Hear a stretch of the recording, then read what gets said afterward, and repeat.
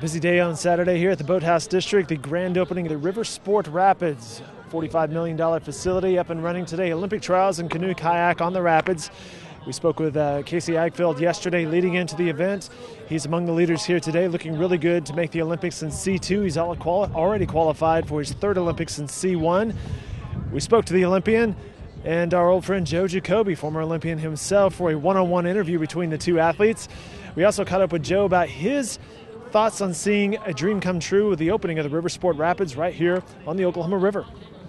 So for me today, C2 went quite well today, holding on to the lead comfortably. Our second run, we were already fairly relaxed, so we were able to go out there and just have fun with it. And I think we brought the hammer a little bit, crushed it, got faster, had fewer penalties, and made for a really fast run. C1, my first run, started off a little bit kind of sluggish. I picked it up, but I had an unfortunate penalty. And then my second run, blazing all the way through to the bottom, and then kind of hit the bottom a little bit, got a little tangled up, and ended up with a slightly slower run. But in the end, I'm happy. It's great to get out here on the whitewater and get any experience that I can, because every little bit of experience, good, bad, or otherwise, is experience I can put into the bank to draw on later in any other sort of situation that I might face at a different race, or maybe even the Olympics. What a day. I mean, we're here in Olympic trials and rafting and 1,500 youth rowers here.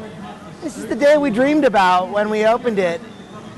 But I'm looking at all the people on the side of the river that for the first time in their life, they're looking at whitewater, they're looking at rapids, they're hearing the sound of the sport, and they're witnessing something cool that is going to fundamentally change the landscape of Oklahoma City for decades to come. One of the things I notice is that people really like the bridges. They like to be over the water. I think they go there first to get like a feel of like, what's the big picture? And then they see that, oh my gosh, we can get really close to this. And they get really close to it. It's right in front of you.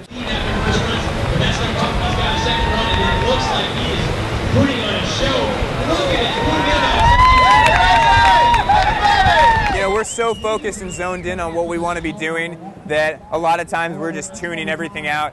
But sometimes in some of the more open areas where I'm just sprinting, I think maybe my mind just subconsciously lets some of it in. It's like, yes, absorb the energy and then pull harder, so I go a little bit faster. I have paddled the water. It is so cool. It feels like a real river. It has good power. It has big fluffy waves. And I will also tell you as a dad, my 15-year-old daughter hasn't missed a day here in 3 weeks. Big smile ear to ear every time she gets off the water. I mean, it is everything that we hoped it would be. You know me, I've been talking about Oklahoma City for the last 6 years. You're here now. How right was I?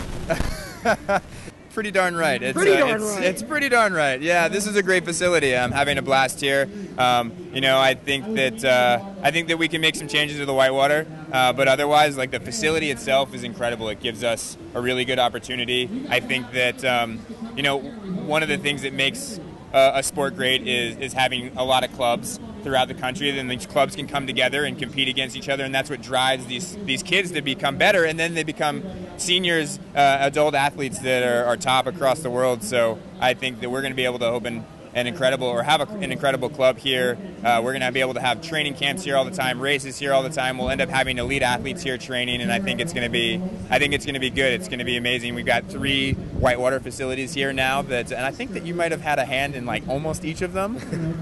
A little bit. I was wondering, actually, just to kind of interrupt you for a second. I'm a serial interrupter. So one of the things that I've always kind of known is that it's easy to focus on just the whitewater, but there's a lot of other things going on with the boathouse and the resources for the athletes. How does the Boathouse District kind of factor into how the athletes feel about the whitewater? It was designed with the athlete in mind. Yeah, absolutely. I think it's incredible for us when we have a venue that has all of the training necessities that we need. So to have a weight room, 200 feet from the same place we're going to train on whitewater, that's great, because it just makes it easier to, plan our days, to do our workouts. Maybe we got a back-to-back workout, so I go lift in the morning, then immediately I get on the whitewater, and that allows us the opportunity to be able to do things like that. So I'm excited to have have these necessities that, you know, are important to us for training and competing. So.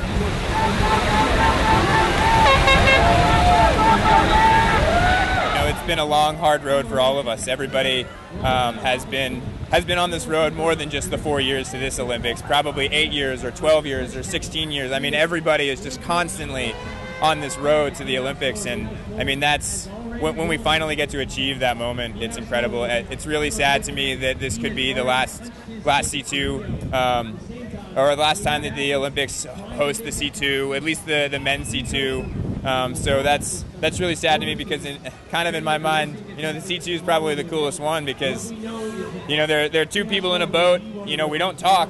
We just learn each other so well that we know what the other one's going to do, and I think that's a really cool camaraderie and connection that you don't get to see in the singles. My theory on why the doubles canoe was always so popular is that, you know, it's a small sport. I think people really see the love that we have for the sport, and it's so natural to want to share it. What is the one boat that actually exemplifies the way that gets shared? It's the C2. Exactly. I agree completely. You know, I get the ability to race in both single and double, and you know, it's always really nice to be able to do well in the single, and I love it, and I'm always proud of every moment in that. But when I get to do well in the C2, I have Devin there to share it with me, and probably cry a little bit more because he's with me.